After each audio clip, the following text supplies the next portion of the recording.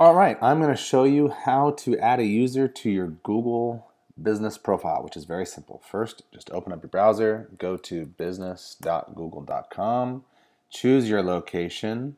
I'm going to choose my business right here. I manage a lot of different clients' business profiles. Go down to users. You're going to add in a new user. Now, I am currently, the primary owner, okay?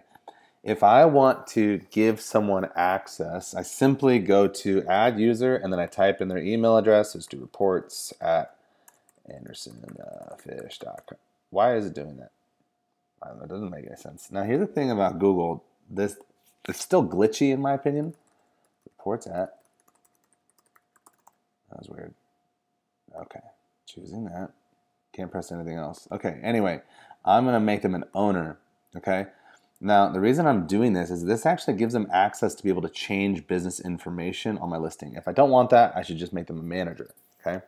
Then they can just like respond to like reviews and things like that and see my insights. Now, only the primary manager can actually delete listings. Now, you'll notice there wasn't actually an option for primary owner. I have to first make them an owner. They have to accept it, and then I can change them to the primary owner. So just keep that in mind. That's a little thing you got to do there. So anyway, when I hit send, it's going to send them a request via email. See, it says invited. Once they accept it, that will change. And that is it, my friends. I hope that's helpful.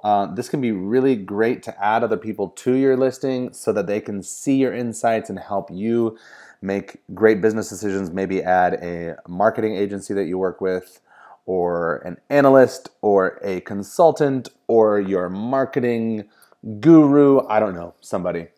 But I hope this is helpful.